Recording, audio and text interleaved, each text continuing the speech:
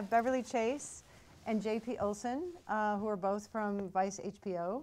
And like I said, Beverly was the supervising producer, and you are director of programming. What an incredible piece. The first question that comes to mind for me is how you found these amazing families and children and parents. I mean, talk a little bit about that process. The film was produced by a wonderful producer, Nicole Bezorgmeer, and she and Gianna and their AP, Hendrik Hinzel, spent a lot of time online, scouring the internet, talking to the doctors, trying to find the best possible characters for the film that would be sort of your everyday average people that could be your neighbor or your best friend or your next door neighbor's kid, and they wanted to really find people that everyone could relate to, and I think that they did a great job of sort of curating an amazing group of. I agree. Do you want to? Well, my role at HBO is to oversee the program. So by the time it gets to me,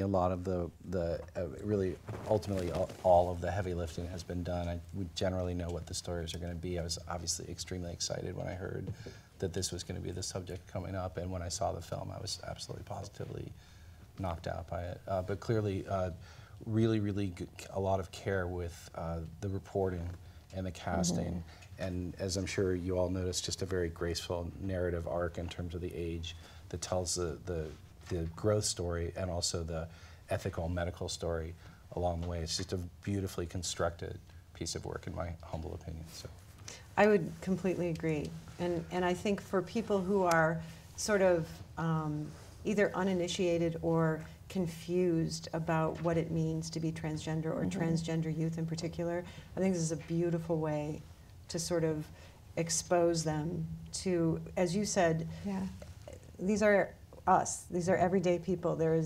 What's extraordinary is their ability to sort of live their lives in an environment that may not be open to who they're trying to be. And that, I was really struck by that with your first story. You know, and that's one of the things I wanted to just ask a little bit about as well, is that, you know, we sort of are coming into the story at a point where I think a lot of changes have already happened in these families in terms of what they've come to terms with. And so I'm kind of curious about that decision, you know, that you decided to pick up the story when parents have already processed how they feel about things. Yeah. Can you speak to that a little bit? I mean, I don't get the sense that the parents in the film are all completely finished processing everything that's going on. Right. And I think that's part of what's really interesting about it, is that at each stage there's something new to process that they don't really know. It's sort of uncharted territory for all of them. Yeah, I don't know how easy it would be to find people willing to talk about, you know, not being at all supportive of their kids. I don't think that those are people that want documentaries to be made about them. That's a good point. That's so I think, I don't know if they came across a lot of that, you know, Nicole, the producer, and Gianna would be, and Hendrik, better people to speak on, you know, how, you know, if they were coming to grips between, you know, deciding between, you know, non-supportive family versus supportive family. But I think Charlotte is the perfect example, who's the, you know, the last character in the film, of that exact thing. You know, she doesn't have a family that's willing to support her and talk about her situation. So right, and I agree with what you were saying in terms of the story arc. Rather than starting with her story, ending with her story, we really can put it in this different context of, like, if she had those parents around her who were able to sort of embrace who she was differently, right? And she was aware that she might have a different outcome. And you even described when we talked before that you really see this as a film about love. I do, yeah. If you want to just speak to that a little bit. Well, I think it's, it's very moving because it's an example of a family that will accept a child for who they are, you know, and that's being a father. You know, it touches a deep thing, I think, in anyone that has children, anyone that cares about people who are vulnerable. So, so I see it as a love story. I see it as a, you know, an example of families who are really trying to accept their child as their child is in the face of, you know, really not just local or neighborhood opposition, but at this point, federal governmental opposition. You know, it's obviously the timing of this is extraordinary from our perspective, because this film was worked on, as Beverly would say, it's about a year. So the fact that it happened at this point with the recent you know, discussions, it was a great opportunity to be able to bring this subject in front of people in a way that has a human face to it. And I'm sure it's very deliberate, but you know, the fact that the stories that you were telling were very intimate and very much about, like you said, the love that these parents are showing for their children and vice versa. And then you cut to these news stories, like you said, you jump to the national story surrounding these, and you see just what a difference it feels to sort of put those two ideas next to each other. Can you just talk a little about that in terms of the sort of the editorial decisions around that? Yeah, I mean, I think that people are so focused, people that aren't really close to this story are so focused on this debate about bathrooms, and a lot of people just don't understand, like, why are they fighting about bathrooms? And I think the important thing for us to get across was that it's so much more than bathrooms, but we couldn't not acknowledge the fact that that is, you know, what everybody's talking about right now. And we wanted to see, like, yes, there's, you know, this may or may not seem like a small thing to somebody, but these are the issues that these people are grappling with, and it's about so much more than that. That the fact that they get this extra kind of slap in the face by not being able to use the bathroom, you know, it's just like, you know, why? Yeah, and there's a practical aspect to this too. You know, if a child's 5 or 6 or 7 years old and they're not necessarily given the opportunity to go to a bathroom where they're comfortable, they may well go to the bathroom, you know, in their pants and whatever they're wearing. And that's not a small thing as a kid. That's a traumatic, you know, event for a kid. So I think that that's easily kind of pushed out of the way, but you know, there's certainly examples, I'm sure, that you could find quite easily if you were to ask parents who are dealing with this, who their children are, you know, either can't go to the bathroom at school, don't feel comfortable, feel you know, feel intimidated or even bullied because of this. It's like, it's a real thing. You know, it seems, you know, like one part of it, but depending on the age of the child, it could have a really strong repercussion. And in fact, there's interesting, it was a Vice News Tonight story, was all about doing laundry for kids at the local school, and they found that the rates of the kids returning to class was much higher because kids were ashamed of the clothing they were wearing because it was dirty. So there's a, you know, they seem like, you know, they seem like the sort of thing that sort of, oh, will people get over it? Well, maybe not so much. I mean, they're talking about little kids here, you know. I think that's a really good point. And the other thing that I'm sort of struck by, especially around the bathroom issue, is turning children into predators. That somehow, you know, a 5-year-old with no evidence of any kind. With no evidence of any kind, who needs, like you said, who needs to use a bathroom, and you're right, these are traumatic things for young children, is now sort of being labeled as this aggressor or this predator. It just, I felt like the mom that spoke, Kai's mom that spoke at that school board meeting, did a great job of sort of putting that issue in the larger context. So, I mean, that was a great choice, I think, your guys' part to sort of. Thank you. Yeah. I was curious about Gianna, because she seems, and this was something, you know, this must be, I think, particular to Vice, the way that you do things. She felt very much a part of the story. Now, talk a little bit about that, you know, that she wasn't just, at one point toward the end, she tears up. Is that correct? Did I notice that? She did tear up in that, yeah. She was very connected to these families as well, and she's a producer on the show also.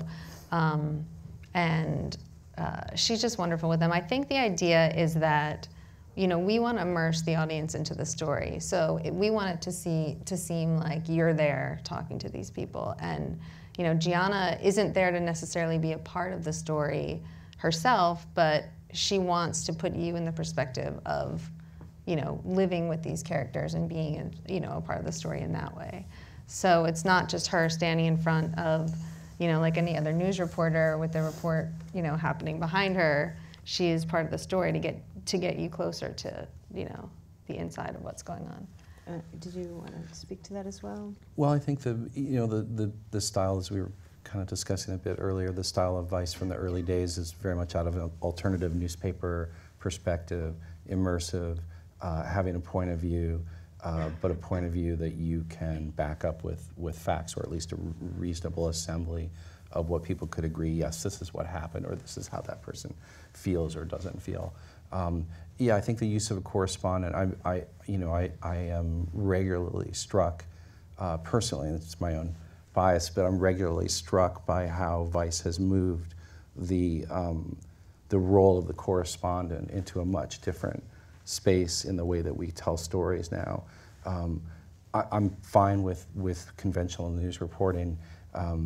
Not every piece of journalism necessarily has to have an advocacy perspective, but I think there is something to be said for, you look at a lot of the way that news is reported now, and you compare it to the way the correspondents are used in Vice pieces, and they do seem, in a certain sense, a bit retrograde, in my opinion. Mm-hmm. You're talking about the other news? I think just in general, the style and sensibility that Vice has introduced has really shifted the way that people deal with correspondence, and things that would have been considered far too immersive into the story, I think, are now being seen as potentially ways to tell a story that are totally legitimate, that would have been suppressed previously, if that makes sense. It makes total sense, and I agree. I mean, I have to say that I really enjoyed her role in the piece. Mm-hmm. And I was thinking that if she wasn't in this role the way she was, I don't know that the piece would have been quite as effective, because she, like you said, mm-hmm. she really was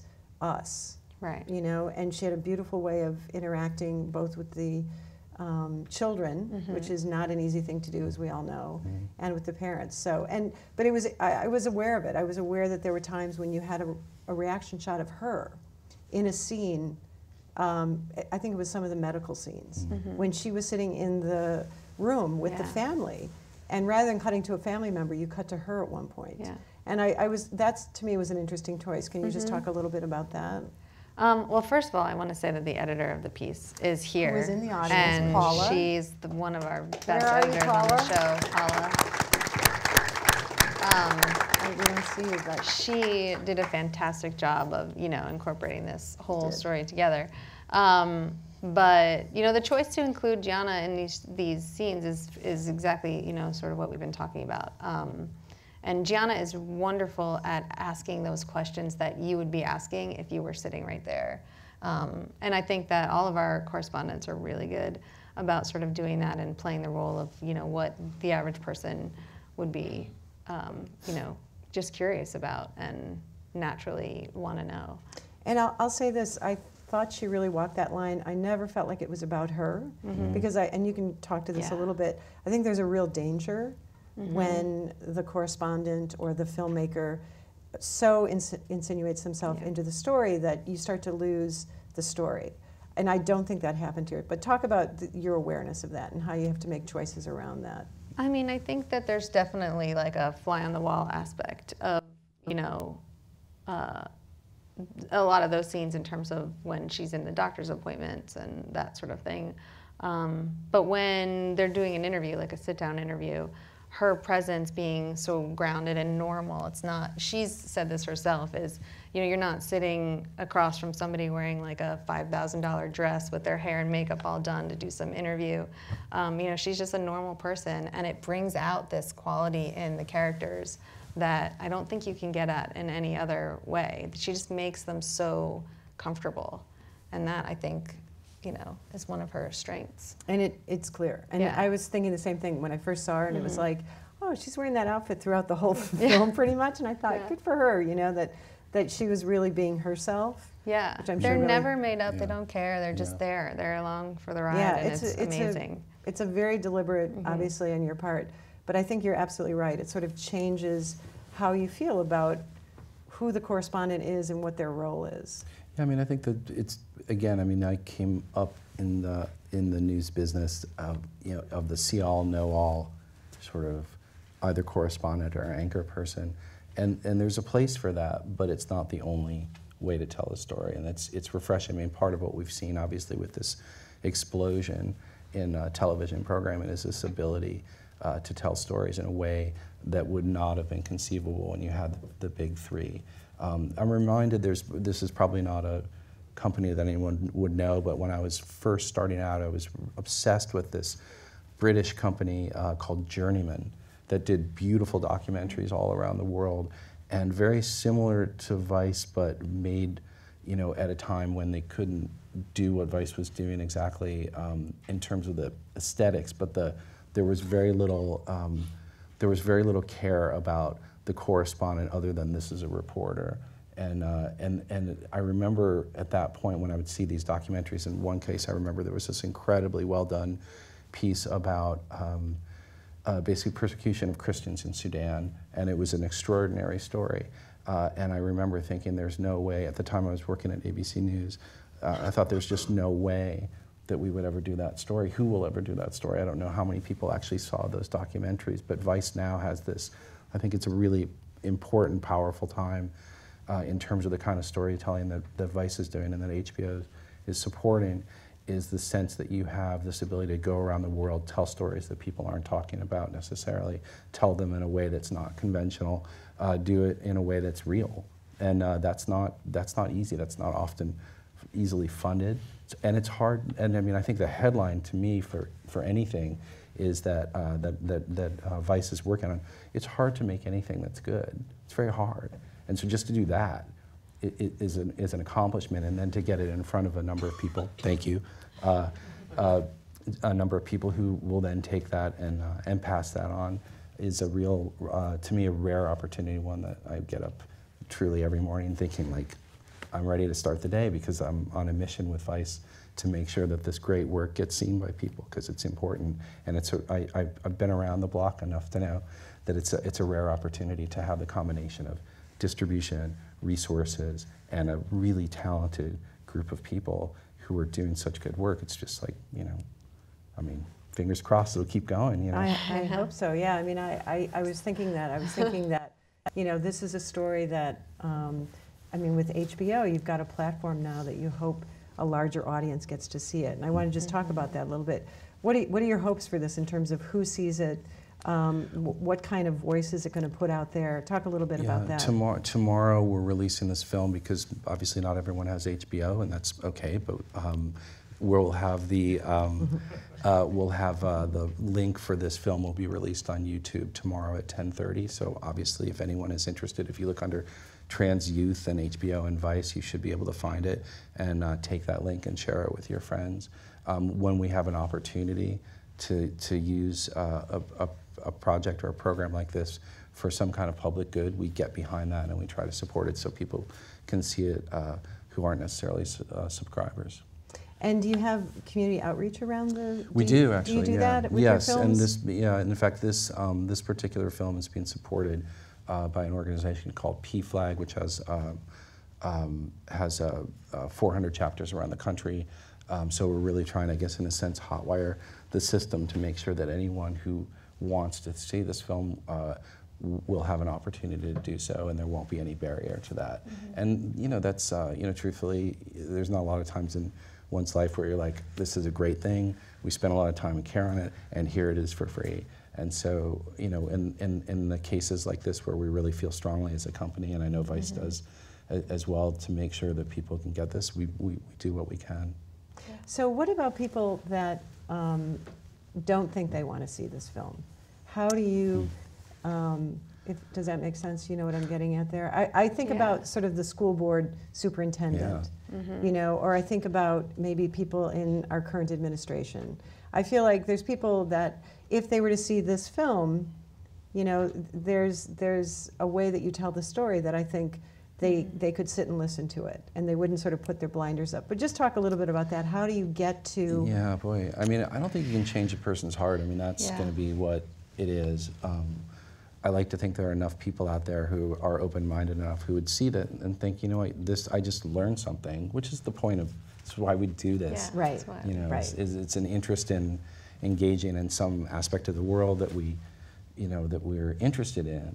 But I think, you know, again, I don't think you can change a person's heart, but to me, watching a film like this, among other things, I think any reasonable person would walk away thinking, well, if I had a child, this would no longer be an abstraction. This would be what it is. And I think for that alone, I think that it has a real opportunity to at least get people who are open-minded and trying to understand something in a sincere way to think about it with a little more depth and a little more empathy.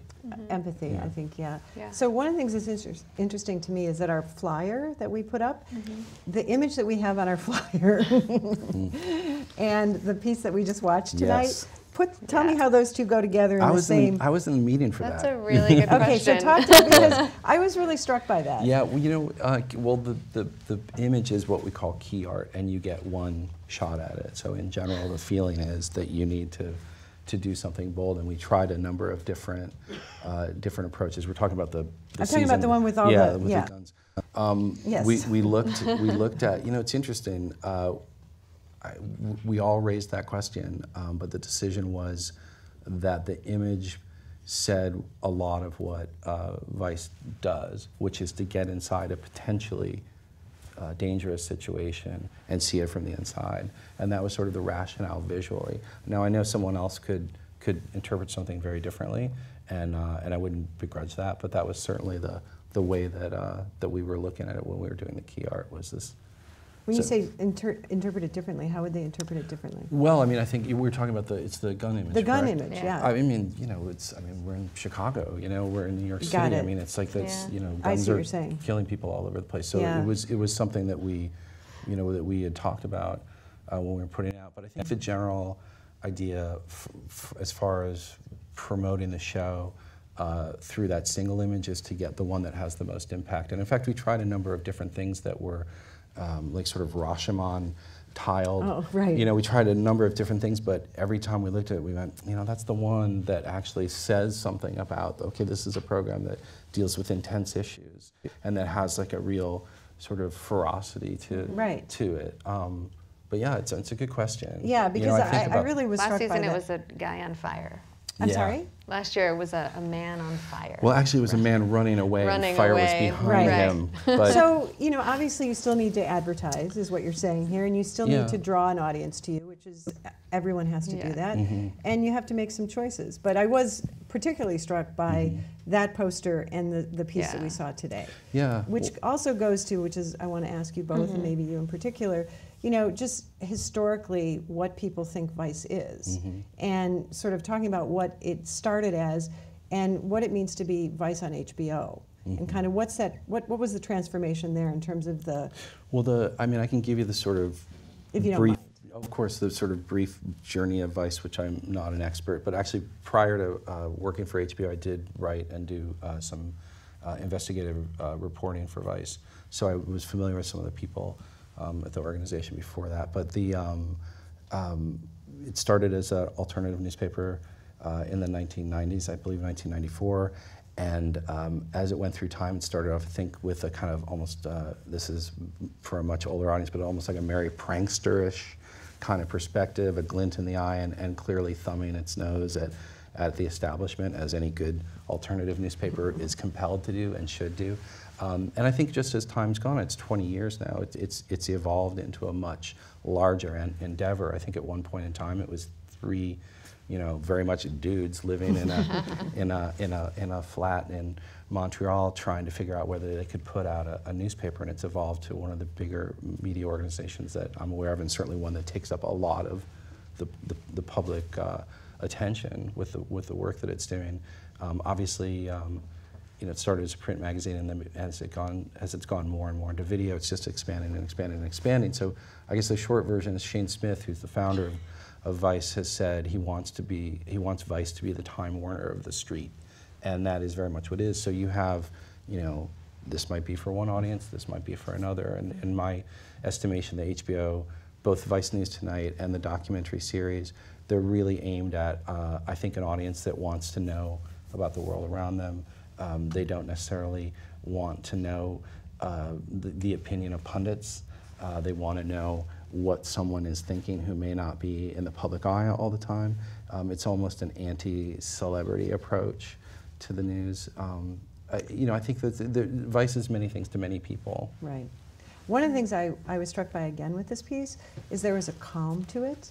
And the reason I say that is because I feel like we're in an age right now where we feel like the only way we can get information sometimes is that it has to be sort of screamed at us, and things are just being, you know what I mean? Mm-hmm. And I was struck by the fact that you were sort of saying, we're going to tell you the story, and then you can sit and listen to it. We're not going to scream the story at you, and we're not going to like slam the story at you, which also again struck me as interesting when I think about Vice historically and some of the other pieces that Vice has done. So I agree. I think we're seeing a range here. But again, I liked the calm. And if you can just talk about that, I mean, I think we should talk a little bit about the world that this piece now sits in, because obviously things have changed dramatically. I don't know if they have or they haven't, but the language around media has changed a lot in the last couple of months. Whether the actual media has changed or it hasn't changed, the language around it has changed. And so just talk about that in terms of like where you see your work sitting in the world of documentary today, in the world of journalism and media today. Because, you know, a lot of things are being thrown around in terms of like fake news and the bad media. You know, just it's I mean, I'll just do it with a quip. I mean, I woke up one morning and I realized I was an enemy of the people. There you go. Which was a surprise to me. Yeah. You know, considering, I mean, Beverly as well. I mean, we've spent much of our adult lives trying to do good work and bring stories to people that have import and are fact-checked and are as accurate. I mean, a good reporter, which the people at Vice are all very good reporters, stay up at night wondering, did I get that right? That's what goes on in the mind of a journalist. I don't know if most people recognize that, but anyone that's actually practiced journalism for more than a minute will quickly see that if you get something wrong, you'll get a phone call, or you know there are consequences to it. So yeah, I mean, I think it's a very hostile environment for media, but it's also in a lot of ways, I think we're probably in line with what Watergate was, because every day there's a new story. And again, it's hard not to get up every morning and think, like, what's this next day going to bring? It's an extraordinary time in that way. And I have a very strong feeling about the show personally from that perspective. Again, there's a rare opportunity to be able to do this kind of work, get it funded, get it seen, and be supported.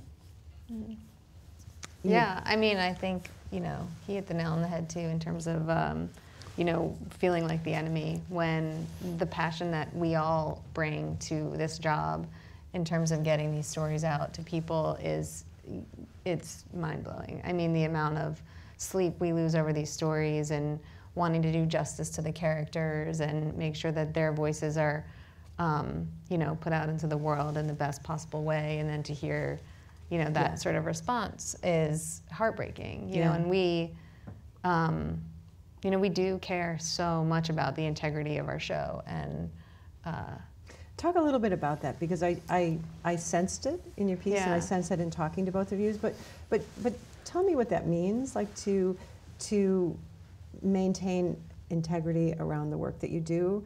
I think people don't. I think it would be great for us to just get a little glimpse of like what that means. It's like what you decide to leave out, how you decide to say things. Does that make sense, what I'm trying to ask here? Heartbreak. Yeah. I just think it's really important because, like you said, you both care so much. Yeah. And I'm sure that it's all about details and making sure that things are right. But it's also about making some choices about what you decide is the piece. And just talk about that in terms of this realm of integrity, if you can. It's probably the hardest part of my job on a daily basis is, you know, we have a clock. You know, we don't have the luxury of really making whatever length movie we want to make. You know, I am, in theory, supposed to deliver a show that is 29 minutes and 30 seconds for the most part. And that doesn't leave a lot of wiggle room. And, you know, most of our episodes are 2 segments. So Trans Kids is pretty rare for us to do a full 30-minute episode on one topic. But normally we have about 14 to 16 minutes for a given, you know, topic, and the 2 are paired together. And the way our process works is we don't initially know which 2 segments are going to be paired together and which stories are going to be paired. So once we sort of kind of late in the game decide on what we call a stack is going to be, part of my job is to get that stack to time. And that means that taking something that's been so carefully crafted over, you know, a short period of time to, you know, the word, and now I'm the one who is like, okay, we need to lose 30 seconds of this and 25 seconds of that. Right.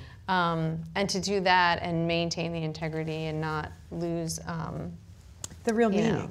Know, the real meaning of what they're saying is it's a heartbreak to me. So basically for my process is, because I'm not as close to the stories in terms of like the details as some of the producers, I make basically a list of all of the things that I would potentially cut out. And then I sit with the producer and the editor of the piece and I say, you know, is there a specific reason that you have this detail in here? Because I may drop it. And a lot of times they'll come back and say, yes, that detail is, you know, very important to this, you know, piece of the puzzle. And, you know, I'm like, okay, well, let's move on to this one. And, you know, I'm always forced to find more cuts than I need so that I can sort of, there's a give and take in there. And I don't want to end up, you know, gutting these pieces at the end just for the sake of time. Right. But, you know, that's sort of the nature of the job. But, you know, the idea of checking with the people who have been living with the stories, because I'm dealing with 60 stories, you know, in a season, they basically have 4 or 5, so they're so much more in tune with the, you know, tiny little details that may seem like nothing to me. So I go over every single one with them. Right, because you could pull out a detail that could change the intent. Right, And exactly. and you're saying you're very careful about not doing that. Yes. And did you want to talk about that a little bit? Because you even shared a conversation about that you watched a piece at one point, not a Vice piece. Yeah. I mean, I think it's important what you leave in, what you take out, obviously. There was an example of a film that was dealing with a person who wasn't getting health care because, and there was a domestic partnership, 2 women in, I think in New Jersey, but the partner wasn't getting insurance because of the nature of their relationship, and the person had cancer. The person was also a smoker, which is whatever, that's what's happened, but it was never discussed, it was never revealed in the film. And I thought, well, I don't know if that's necessarily, like that wouldn't be something that I would necessarily be comfortable with, because I think you can both be a smoker and it could still be a sympathetic story, but you need to embrace certain facts that are apparent, because I think by avoiding that, you run the risk of basically saying, well, I don't think that, you know, basically you're trying to cook the narrative in a way, and that's you know, people have different standards for these things. Right. I don't think I don't necessarily even know if that's wrong what I mentioned, but I know that I wouldn't be comfortable with that because I came up out of a journalism background, and it's basically if you're incorporating certain facts and ideas, you're doing them because you're trying to build an accurate and coherent narrative about a story that ultimately leads you to some deeper understanding. And if you leave one of those elements out that could further inform this larger understanding, it's not quite a fair takeaway for the person. Again, you know, documentary is slippery. It's very for slippery. sure. I mean, I think Vice is a much more journalistic endeavor than people might realize, knowing what the.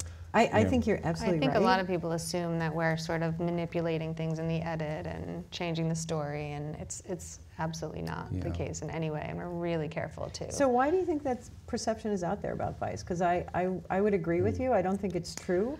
I don't know that it's Vice specific. I think that that's a larger conversation that's been happening across all sort of media outlets. You know, there was I'm not going to go into detail. I mean, I think you don't want to name names. I'm not going to name names, but it's happened. We're being recorded. Yeah. You know, just keep that in mind. And I think Vice is the new kid on the block, and so there's that as well, and it's taken up a fair amount of oxygen in other places, and that's fair. And you know, people want to come at the entity because either they don't like what it stands for, you know, politically or in terms of the way that it's being reported, or they feel like it's too it's too energetic in its style or something. You know, there's a million ways to look at it. But I came, again, I've said it a million times, I started as a daily newspaper reporter. I worked for Peter Jennings. I worked on Frontline. I've worked on documentaries for New York Times. Like, I understand what it means to be accurate in the reporting, and that was a large part, I believe, why I was hired initially to help work on Vice within HBO, because it's largely an entertainment company, and they needed a person out of journalism background who understood nightly news but also works in documentary and actually made stuff and understands what's involved with that, because it's not a small thing. It's easy, as we all know, to just tear something down. It's much more difficult to build something up or to make something so much easier. Right. You know, so I think part of it is that. I think that's, you know, and I do it as well. Yeah. When I watch Shark Tank. Yeah, exactly. I was just going to say the same thing. It's like it's really easy when you watch something and go, ah, you know, you start ripping it apart, as opposed to like, well, wait a minute, what is it I'm watching? And yeah. Well, I have to say that I just feel like this piece was a great piece for you to show for us tonight.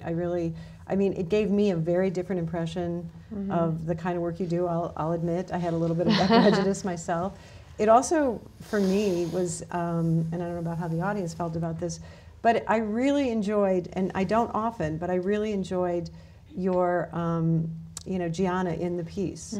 I really found myself sort of being okay about that, because that is one of those things, we all have those things that we sort of bristle at if we've been doing this work for a long time, and one of those is when I feel like someone's insinuated themselves too much, and I felt like, boy, she really walked that line beautifully, and the piece walked the line beautifully, so. Yeah, and I think, I have to say, I think the correspondence in Vice across the board are really quite extraordinary, because it's not quite the same, but a friend of mine, it was actually, well, it's a long story, but a reporter that I'd started out with way back in my first job is Glenn Thrush, who's now covering the White House for the New York Times. Glenn and I were reporters together, and I remember he liked this one reporter's style. He said, he's got the $1 million common touch. And I thought, that's interesting. And in the same sense, I think the Vice correspondents have this certain kind of ability to be in a situation, to appear real, cool, but also invested and serious about what they're doing in a way that's, you know, that's not easy. That's a real, true that's a real skill. Talent, and it's also unpredictable, because you could take a person who has some training in journalism and they'd be a total natural, they would take to it quickly, and you could take someone else who could go through a FOIA document like nobody's business, and you could take them to drama camp, and it's just not going to matter. And I know that Beverly has a lot more of insight into that, but that's a very difficult thing to find in itself. And there's so many components to how these things come together properly. You know, you have Shane Smith starting a fanzine, a magazine way back then, leading up to all like what you have now, which is an incredible architecture of work that's going on, that has all these components, has verite style, has some of the best shooting that you'll see on television. It has really good writing, which, by the way, writing for television is definitely like writing with a 500-pound pencil. It's incredibly difficult. It's incredibly difficult to be concise and elegant in the writing. Absolutely. Very difficult to do. Right. And then again, the story selection, you know, and the willingness to go out and engage in stories that other people either aren't thinking of, or don't have the opportunity to do, or just don't necessarily see the value in them, but they should. You know? Right.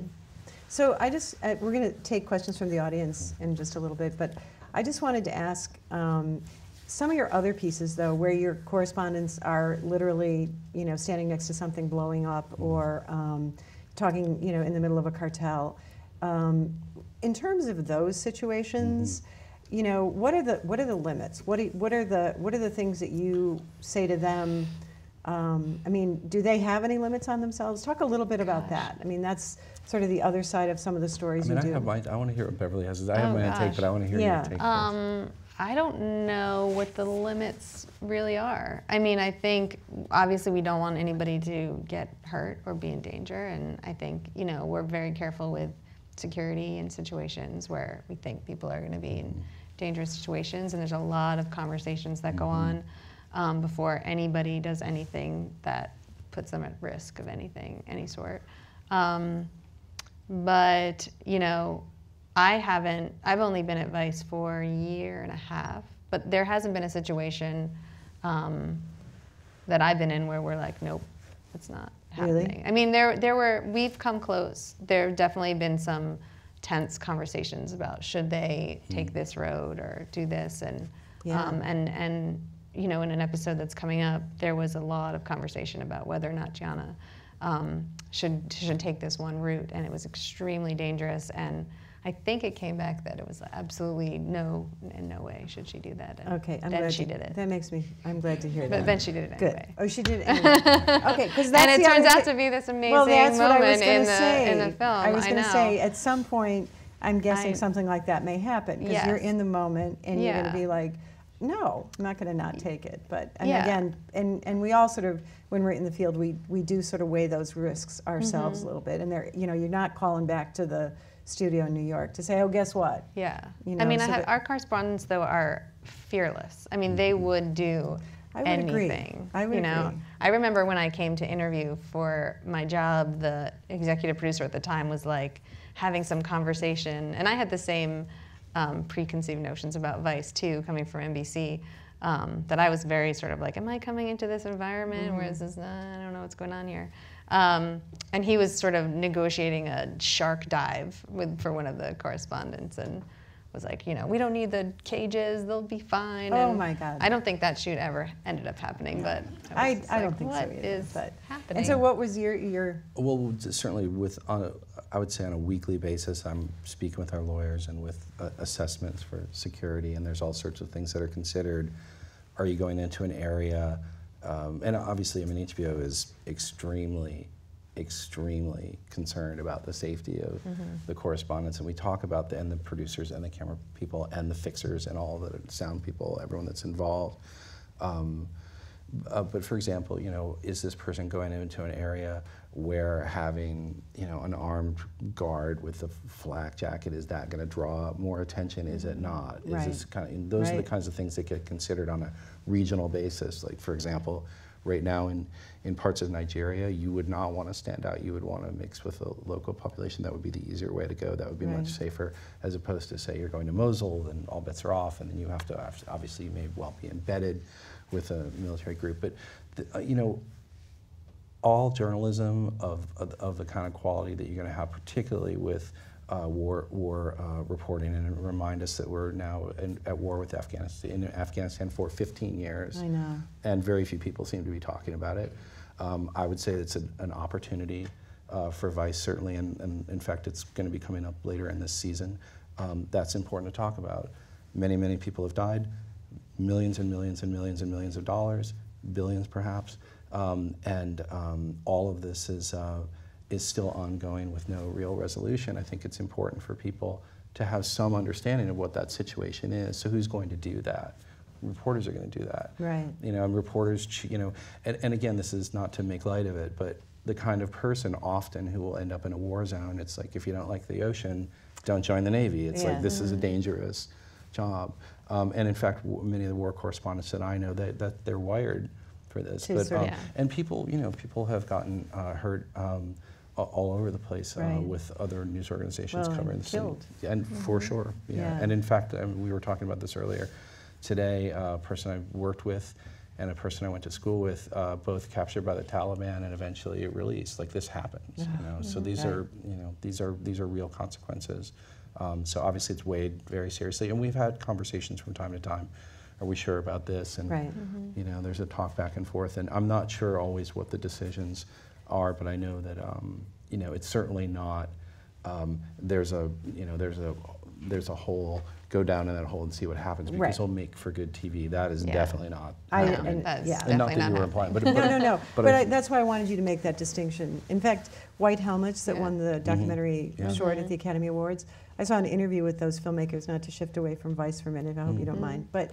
And they were told by the White Helmets, don't come here. Yeah. You're going to have to figure out a different way to film this, because if you come here, you're going to make it worse for all of us. And so what they did is they trained people who were part of the White Helmets to do the cinematography. So they figured a way around that. So, and I would assume that that's the same thing. It's like, yes, you're wired for this sort of, I'm going to go in, I want to get this story, but you also know when that line is drawn, and you're going to respect that line Yeah. as Yeah. best you can. Yeah, and I think the more that people do it, the more sort of calibrated and refined that sensibility gets in the field, and they make decisions that are increasingly based on prior experience. Right. So, but again, it's dangerous. Like, It is, there's yeah. real Yeah. risk there, for sure. I'm also struck by the people that are actually living in it. Like, we think Yeah. about the reporters going into it, and I often think about there are the people that are actually living in this Yeah. situation. So that's just another piece. Yeah. Can I just say one thing? We're going to actually start taking questions. So there's a microphone in the back. I have to make this announcement. That's why I interrupt. But so if you're interested in asking a question, please walk around to the microphone in the back, and JP and Beverly will answer your questions. I know we also have Paula in the audience, but I didn't see her. But if there's a question specifically about the editing of this piece, Paula, we might call on you to answer that as well. So if you have a question, feel free to get up and move toward the microphone, and we'll continue to talk a little bit. But JP, what were you going to say? There's a number of excellent correspondents who cover conflict for Vice. Seb Walker does incredible work. He comes from Al Jazeera previously. And Ben Anderson, who's a esteemed reporter.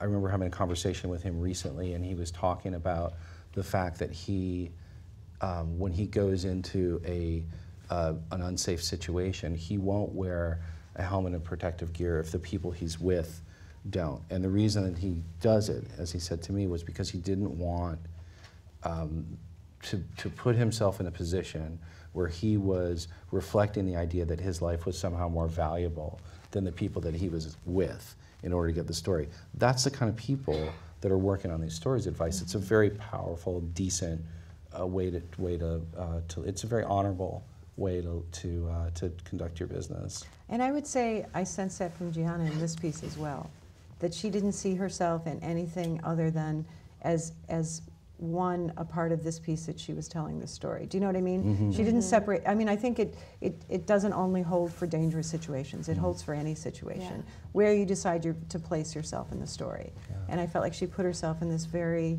on par with everyone that she was speaking with. And that's a version of, I think, what you're describing. Those guys are cool. It's a connection. They're cool people. Yeah, it's amazing. The people that she was speaking with? Yeah. Unbelievable. Yeah. I mean, I really have to say, incredible. Yeah. Incredible children, incredible parents. Just very, very impressed. Yeah. Yeah, I would totally agree. So we do have a question over there. Now I have to be like an MC or something. Yes, sir.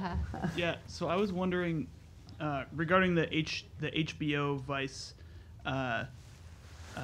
specific documentary pieces, where do those stories come from? Where do they are they brought to people?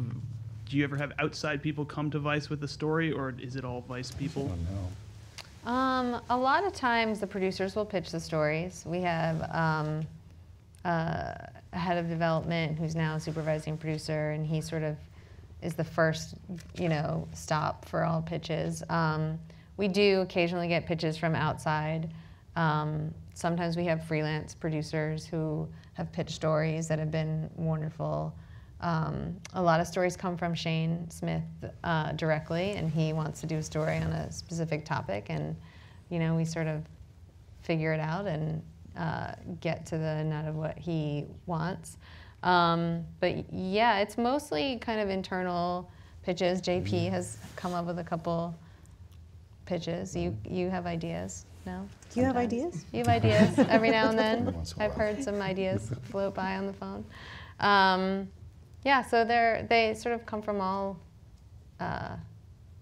parts. We used to do this pitch process, which we don't really do anymore, but we would go through a pitch pack where everybody on the show, including down to interns, would pitch stories and see what we could mine out of them. But we are always looking. No good idea will, So I guess what we're saying, what's your idea? Yeah, I was going to say. Pitch us some stories.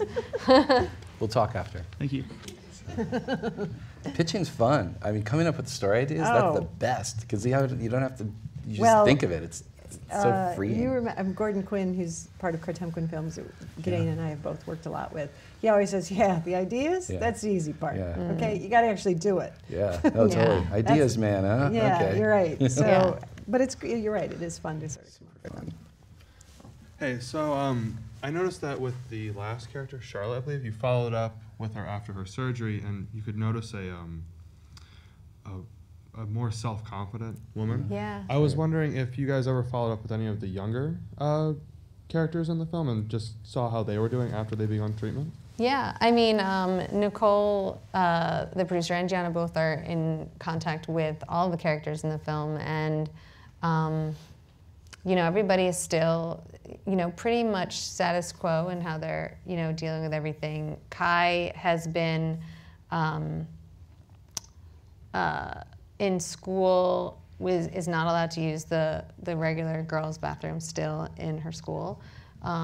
It has been really hard. She's allowed to use the bathroom in the nurse's office, at the school, and in a recent conversation they had, Kimberly told Gianna that there have been times where that office has been locked, and Kai hasn't been able to use the bathroom in there and has had accidents, and you know, it's really kind of a sad struggle in that regard. But Max is doing really well, and you know, Stevie is still hanging out in school, and everybody seems like they're still doing well. And yeah, I'm glad that you noticed Charlotte and her newfound confidence, because it was kind of a remarkable transition for us looking at the raw footage sort of before and after her surgery.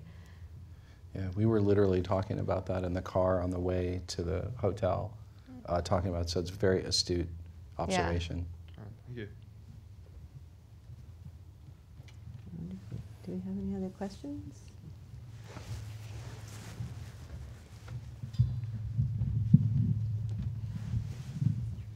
Hi. I was pleasantly surprised to hear that you guys were working with PFLAG and that they were helping you disseminate this piece for free, because they have been criticized on certain occasions for not working with transgender youth as much, being a little bit more old-fashioned. And I was wondering if you came to them to ask? HBO has a long-standing relationship with PFLAG, and when I was putting together the call to action with Vice to make sure that we could use this documentary basically as text for people to interpret how they like, that was the organization that floated to the top, because we knew we could reach the largest number of people. Awesome. Yeah, I Good think to that's hear. Can you just tell us what that organization is for those in the audience that don't know? Well, I mean, it's an organization that it's an activist group that basically tries to act as a disseminator of information, but also has community centers, and it's basically any kind of question that a person may have. They can go to that organization, and there's all kinds of ways to use it to get in touch with other organizations that can help. It's basically a way to find your way. Oh, through okay, any so it's a sort of- large umbrella Correct. sort of situation. Okay. Yeah. Do you have on the actual HBO website, are there any resources there that link Actually, to the piece? thank you for asking. Yeah, You are welcome. at the end of the piece on HBO, and then also on the YouTube, there's a URL that will throw you to that organization. Oh, okay, good. So that's a part of what we do with certain projects. We'll have messaging at the very end of the program. If you want to know more, go here, and hopefully the person can take themselves on take them in a direction that they'd like to go. Great. Yeah, it's a great use of, obviously the first and foremost from Beverly and the team is to make a beautiful film, and they did that. And the next step is like, okay, what can you do with that? Like, it's been made as a work unto itself. Now, what can you do with it? And it's exciting to see it potentially have a positive effect for hopefully as many people as as it can reach. Yeah. So we have another question? Yes, hi. I have two questions. The first question is, do you have a follow-up of some of the stories that you've aired in prior Vice seasons coming up? And then also, what is your vetting process for the stories that you actually put on your current season? How do you choose which stories actually make the grade and which don't? Yeah. Oh, that's a really good question. To answer your first question, we do have one story this season that Ben's working on that is a follow-up to some of the characters in a previous piece about the Taliban that he did. So that's something to look forward to. It's a really strong story that we're working on. And then as far as what the vetting process is, we're trying really hard this season. It's not really, I guess, maybe it's a little bit of a criticism, but that some of our seasons in the past have been a little too depressing. People are sort of, well, it's been out there. That, okay. it's just like that the show has, it can be kind of dark, and a lot of people want some good news right now. So we're trying to have a much more eclectic season. I think there's a lot of effort in making sure that the mix is really different this season going forward. So we want to sort of have a little bit of everything. So there's a little bit of science, there's a little bit of tech, there's a little bit of, you know, these emotional stories. There is going to be, you know, a handful of war stories, but we want to make sure that it's, you know, first the most important thing that is the stories have to be amazing and fantastic because we have this platform. But then after that, we want to have a good mix sort of going forward. And there's good news out there? There's some good news out there. Well, there are definitely We've got some things. funny pieces this season. Oh, good. Yeah. There's things that you can look at in the world that are like, I didn't know that, and I'm glad I did, you know. And I think there's a place for that, you know. I don't think not everything has to be, you know, brown rice all the time. Yeah. You know, That's I love brown rice, but That's a but good not point. for every meal. It's Right. the eyebrow test. Yeah. That's what our executive producer talks about. He's like, you know, if he gives him like the, Oh, you right. know, the eyebrow face, then it's But- a good story. And I think, you know, the sort of basics sort of themes that get hit for this season, certainly climate-related stories, which I think frankly, in Vice News Tonight does an extraordinary job. If anyone's interested at all in issues of climate, the coverage that's taking place on that show right now is excellent. But certainly climate stories, stories that have to do with human rights and civil rights, certainly stories of science and technology. Those are all like main issues that you'll see over and over. And Vice obviously has a reputation for engaging in stories that have to do with conflict, and that still will go on. But there's definitely it's a large number of shows. There's 29. I know, it's an discrete. amazing. It's Yeah. crazy. It's an amazing actually. array. Yeah, It's a lot of- it's Let a me just lot check, of work. did you have any, did you get your questions answered there, sir? Yes, I did. Okay. I was just standing here. No, to you're wait welcome for to those stand there, but I just questions. didn't want you to feel like, oh, No, I had another There's question. more. Okay. Do we have any more questions over there? I think we have time for one more question. Is there some? Oh, good. Hi. Hi. So, as far as the characters and all of your stories go, is there a line that you guys find between keeping the connections between the reporters and producers, like keeping the connections between those people and the characters, professional and personal? Does that make sense? That's a good question. Like stay in touch, like. Or, Do you mean in terms of like keeping in touch with them afterwards, or? I guess throughout just the whole process in general. Also with regards to keeping in touch with them. Yeah, I mean, I Afterwards. think that the correspondents are really careful about not changing the story in any way. You know, they don't want to be so close that it will impact the story in any way whatsoever. But I think, you know, they do get very close to the characters that they're talking to and meeting along the way. And I think that's the way that they're able to get out these moments in the situations that they need to bring to light. That's a great point to bring Yeah. up. That is I mean, you can speak to this more, but that is a fine line to walk between, because these are human beings, these are human connections that you're making. At the same time, you can't be so in the story that it's all about Yeah. the friendship, because you might sort of step over that place that you're, Right. you know, missing that part that's the journalist or the filmmaker, right? So, but it's a tougher line. I mean, you can speak to this, but I think it's a tough line to walk, because they're real people and these are real stories. Yeah. And so you can't help but be moved and engaged, and right? Yeah, I mean, I think that it's a kind of a natural, it's a natural line that they seem to all understand sort of intrinsically. I don't think that it's something that they're conscious of during the shoots that I'm aware of. It's part of their but- professionalism. Yeah, it's and just their- part of how just good their- they are at who they their are. jobs. Yeah. Yeah.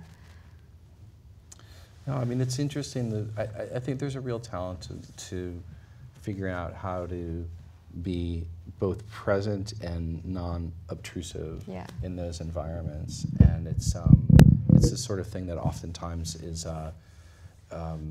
you know, it just takes a fair amount of time or a certain kind of natural personality type to be able to negotiate that in a way that's, you know, respectful of people, but getting what you need in order to tell a truthful story. Right.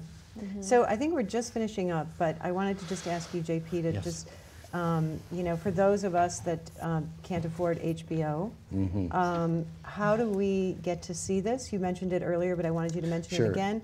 And also, you know, the nightly news pieces. Just if you can talk a little bit about how we can get access to these stories. Yeah, I would say you could dine out on typing in Vice and YouTube and HBO, and you will find a lot of material for free that will keep you informed. And virtually every day we have one piece, or 2 to 3 times a week, we have pieces coming out from Vice News Tonight that are, I think, consistently excellent. And then during the season, we'll have potentially more cases where something like trans youth will be released for some limited period of time so people can see it. And truthfully, you know, we do it because we are really proud of it. We're really proud of what the work stands for. We think it's important, and we want people to have access to it regardless of, you know, whether or not it's like plays into our business model. And to work at a place where people think that way is, I dare say, beautiful and rare, because it's not every day. Where, and I have to say, and it's not just because I work there, I'm so impressed with the way that HBO treats artists and creative people.